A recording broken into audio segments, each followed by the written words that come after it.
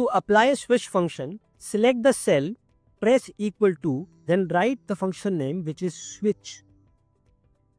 Enter the expression which you want to evaluate. In our case, it is just E2. Now, enter the value which you want to compare it with, which is, in our case, let's start with buffalo milk, and if it matches, then the result should be high fat milk.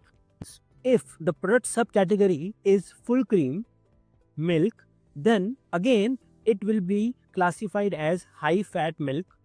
These are different values which are being checked against a given expression, and wherever this expression meets the value first, that becomes the output of the switch function. A2 cow milk is set as medium fat. Now the remaining product subcategories, which includes cow milk and toned milk, would be classified as low fat. Just enter low fat, close the bracket and press enter. The outcome is same as if else function or nested if.